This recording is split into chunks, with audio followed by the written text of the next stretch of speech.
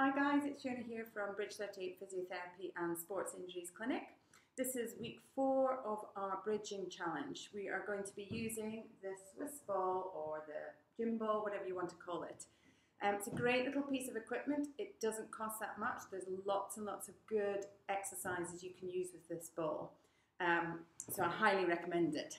So we're going to come down again as if we're starting the bridge, but we're going to pop our legs up onto the ball. So I'm going to show you 2 challenges to do with this. The first is a little bit more basic, and then the second one requires a bit more hamstring strength. Okay, so we are going to press down with our calf muscles gently into the ball. We're going to roll as if we're doing a rolling bridge. We're going to carry on rolling and come up into our bridge. So the ball just provides a little bit of instability. And rolling back down and bring the ball back in. I'll go through that again, so gently press down, rolling up into the bridge.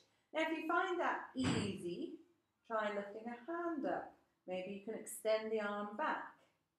Maybe take it out to the side. If you're feeling really brave, can you do both arms? Both arms going back and coming up.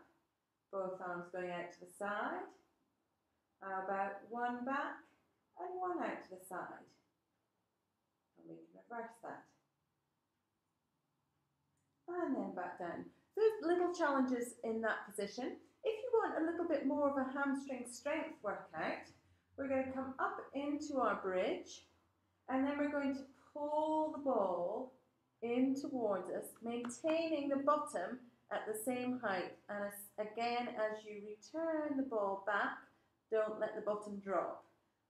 So pull the ball in, keep the bottom high, and out. And you may find you can only start off with 10 repetitions of those, or maybe even less, and build up as you feel stronger.